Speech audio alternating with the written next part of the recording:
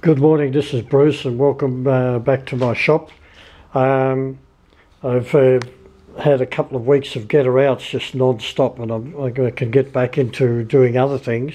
I do have a couple of getter outs here to do. This is another oil housing from a pump that I have to remove the plug out of, and I have a job outside which I'll show you soon. But at any rate, I'm back on my tool making, and one of the jobs I have to do is to make this gauge.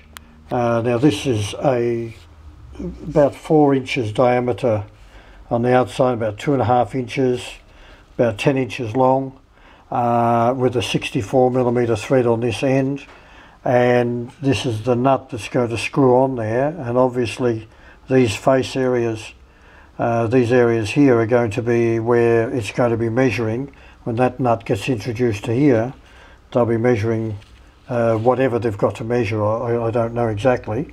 So I've got that in the lathe right now. In between time, I've also got this shaft here with all sorts of facets and things that I need to check, measure against the design drawings to see whether these are within tolerance. So that's another little job I've got. Coming over here to the lathe, I've already done a little bit there that I was showing you. This is the shaft that I'm machining. So that's 102mm diameter, 4140. I've machined it down to about 1mm larger than the diameter I need. So I've roughed that. The roughing I did with the with these tools here, WNMG, with an 8mm radius, and that chopped it off with coolant on it quite quickly. And so now when I come back onto this, I'll be machining this down to all the tolerances that are required for this tool. That's the hollow bar. That's going to be the nut's going to be made out of this hollow bar. And outside here I have I can't remember the number of the getter out, but this is a turbine casing that I already got some bolts out of and put inserts in.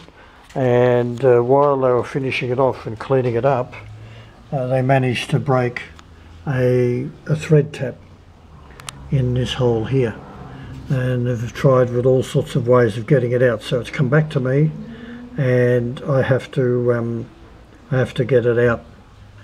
So a few jobs here for the weekend, and then it'll carry on first thing in the morning. And the other job I've started on also is this Bridgeport, which I've sold, and I'm now going over it.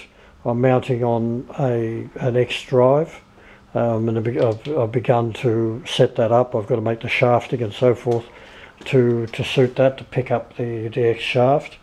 I've taken the motor off, and that's gone off for checking with electrical checking. We're going to run this on single phase. At present it was a 3-phase motor. So we want to run it in single phase because I'm going to put on this machine an inverter, so it'll have variable speed at the touch of a button. So there we are at the moment. This is Bruce's workshop, Saturday, almost lunchtime. I might go and have a tub and take my wife for a Saturday drive.